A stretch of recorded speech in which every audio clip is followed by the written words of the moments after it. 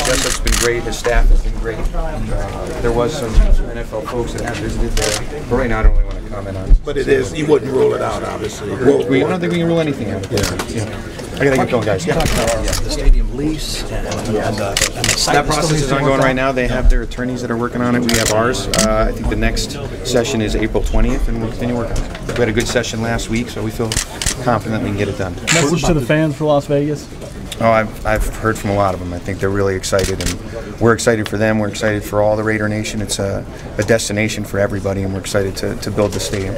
And that 31-1 vote, what does that tell you about the league and how they felt about your proposal? I think it tells them that they got the answers to the questions that they wanted, and we were able to give them assurance that we could get this done. Thanks, Chris.